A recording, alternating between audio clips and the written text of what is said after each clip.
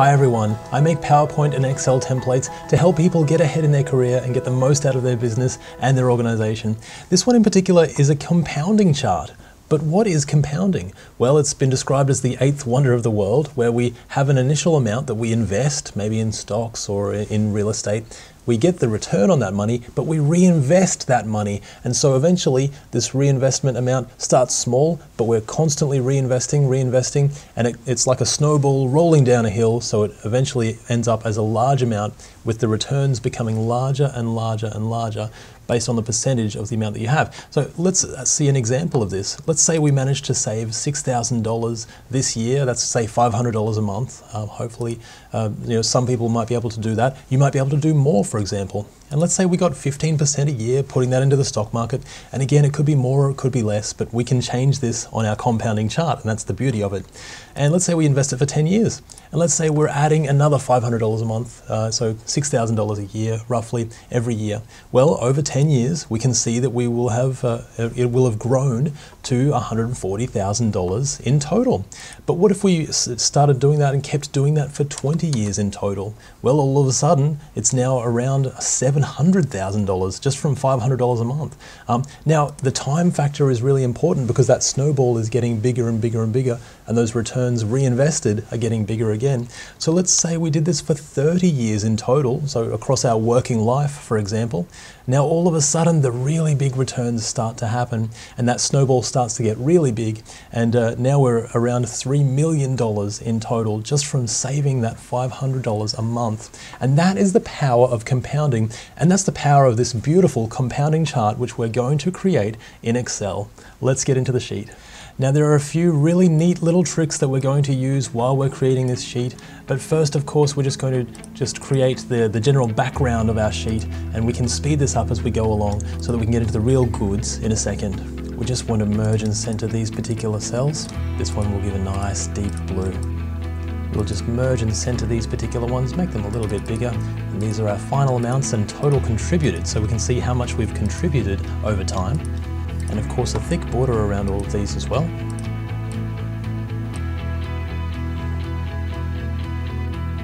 We'll make these ones over to the right and just increase the indent a little bit. And now that's looking really quite nice. This is where we might put our current amount, for example. Our annual return might be 0.8, but we'll turn that into a percentage. And there we go, that's a little bit better. We can give that some decimals if we really want to. How many years will we invest it for? Maybe we'll put any number there. Now we want to figure out the total amount that we will contribute over time, and we can just put that in the center here. So to get our total amount contributed, we want to say this is going to be equals, and it'll be all of our deposits multiplied by the amount of years that we're doing it for, so 15 years.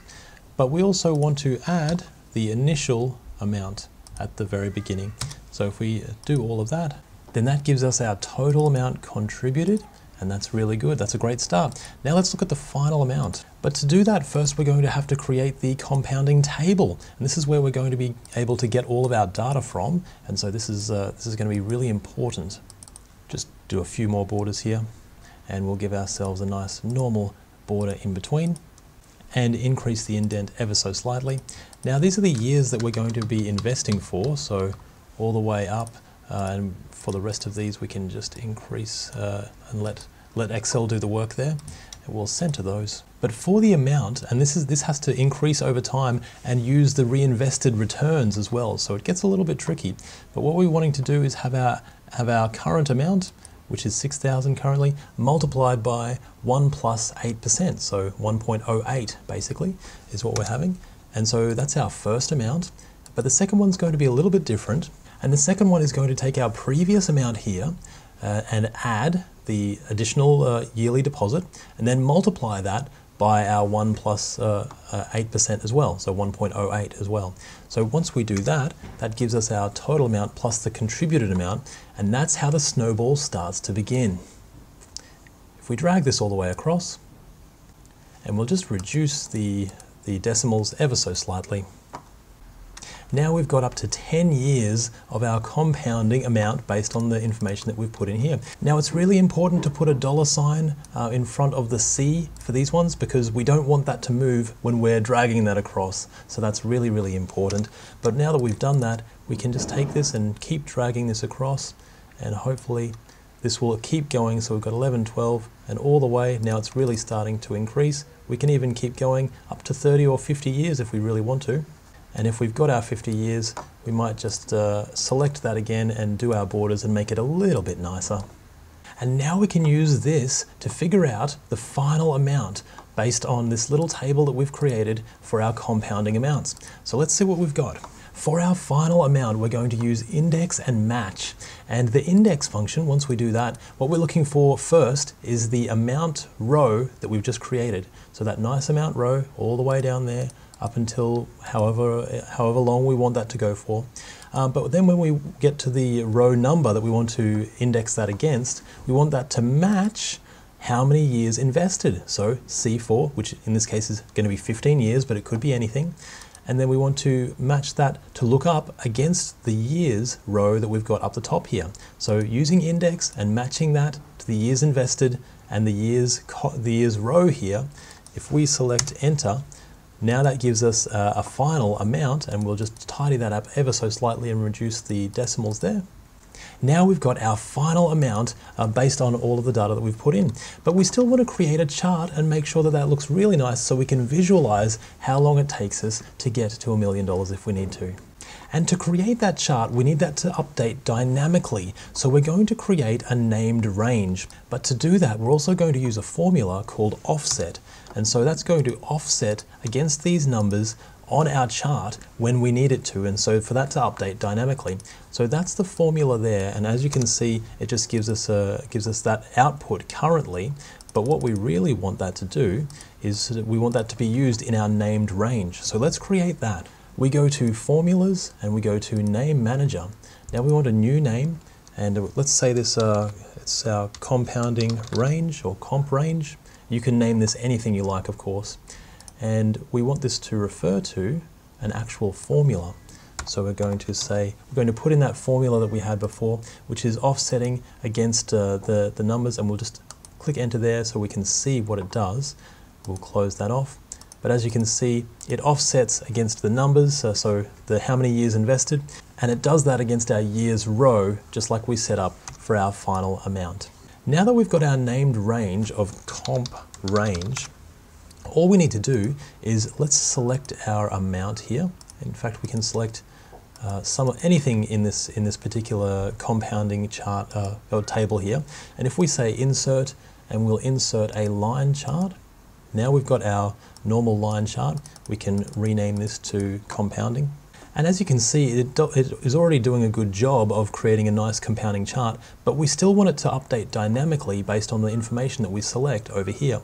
So we'll just get rid of that second series. Now we've got a beautiful line, but what we want to do is right click and select data. And what we're going to do is just edit the series that we're using for this particular chart. So we'll edit the series and we'll call it amount. We'll call it the amount. And with the amount, we've got our compounding calculator sheet, and we just want to get rid of the reference there. And we want to turn that into the comp range instead. So that's the named range that we just created. And let's see if we select enter there, and that does seem to work. And so if we click OK, now all of a sudden this does give us the information that we're looking for, the final amount. As you can see, it's around the same area. If we add data labels, let's see what we've got here. Oh, there we go, that's very beautiful. We can format those and we can put them on the top or on the bottom, wherever you prefer. And let's say we want to add some markers here. If we select our line and we'll just go to marker over here, marker options, we want some marker options. Maybe we'll select a nice round one there, make it a little bit bigger if we want to. And yeah, now we can see, maybe we can change the color here and change the color of our line if we really want to as well. Now we can really see that this chart has updated dynamically for us. And let's say we want to start with $10,000, for example. Okay, now it's updated that as well. Let's say we put $10,000 in every year, and let's say we managed to get 15% annual return. Oh, the data of course doesn't have any dollar signs, so let's just quickly select all of those and give ourselves some dollar signs. There we go, that's a little bit better. And we'll just make our chart a little bit bigger so that it can fit all of this wonderful information in. And there we go, we can really see that we're growing over time, over 15 years down the bottom, and here's our amount. Now, how long is it going to take us to get to $1 million if we reinvest our returns? Let's say, well, 15 years, that's not going to do it. Will it be 20 years? There we go. So that 5 extra years, in this case, the snowball has started to grow and it's really growing and it's rolling down that hill extra quick. And that's what it takes. So we've got our 20 years at 15%, $10,000 invested a year. And you can input any of this data to suit your circumstances to see how long it would take you to get to $1 million or to get to $10 million or $100 million if you're extra sharp or if you really want to go for something solid. And that's how you create a compounding calculator in Excel. Isn't it wonderful? It's such a great tool and it's a really, really great thing. Good practice to check in on this on a regular basis. I've really enjoyed spending the time with you to create this sheet and create this compounding calculator, and I hope you've enjoyed yourself as well. I'll see you in the next video. Bye for now.